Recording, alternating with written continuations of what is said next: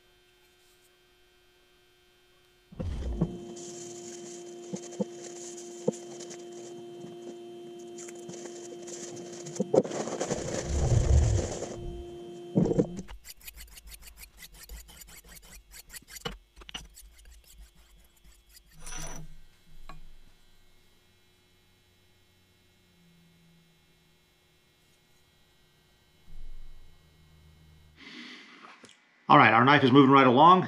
It's really beautiful. I'm kind of sad I'm giving it away, but I can always make myself another one. I want one of you lovely people to have it. It's stupid sharp. Oh, dropping it. You can see here this leather is pretty thick, and it just like butter. So that's sweet. And so when I make a knife sheath, there's two kinds that I make. One kind, the knife blade slides in and it stops against the handle like that. The other kind will tuck in something like that. And then this piece in the back will fold around as a belt loop. I'm going to make this style because the blade on this knife is not as heavy as the handle. On a nice long knife, I make the other type because the blade will hold it into the sheath nicely. But in this case, I'm going to have it tuck in, and it should work pretty good. I'm going to use grommets to put this together, and what a grommet is it's a two-piece metal thing. So it's got a little post that goes in through the back, and then it's got this little domey cap that goes on the front. It's really hard to show, but the two pieces go together through a hole in the leather, and you hammer them together with a grommet setter, and they pinch the leather. And you can't cut through these with a knife, which is nice, so you don't necessarily need that piece of sacrificial leather in the inside. You can still put it in there because there's still potential you'll put the blade of the knife against the metal and it could dull your knife, but I probably won't do that. It's probably not necessary. The other way to do it is you could stitch it together. One of these is pretty easy to use. There's instructions online, I'm sure, on other YouTube channels on how to use it. I am going to use this today as just an awl to poke some holes because I'm going to sew the belt sheath portion of this down. But I'm just going to poke holes with it the way I normally do, and then I'm going to stitch it with a needle because I don't know, I just mostly I use this as an awl. Anyway, so we're going to get started, and you'll see how I do this. I'm going to try and keep this moving pretty quick.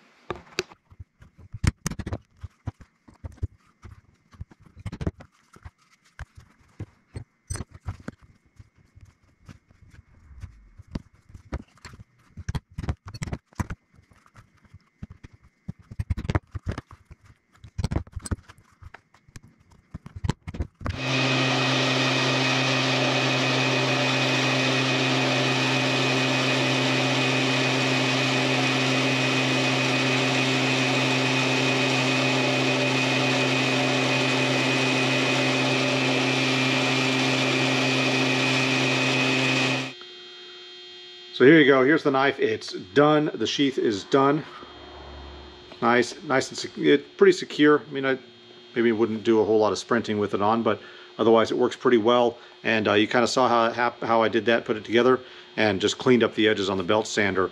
And it just took me quite a while, as you could tell, because I started out this project with long scraggly hair and clean shaven, and now I've got short scraggly hair and long scraggly chops. Well, at least maybe they're not long, but they're scraggly. So there's the knife. Some lucky winner out there is going to get it. All you have to do, comment below.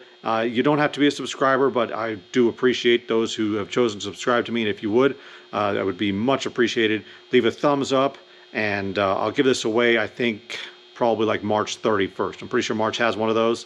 And so on that day, I'll be giving this knife away. See you next time on The Dirty Shop.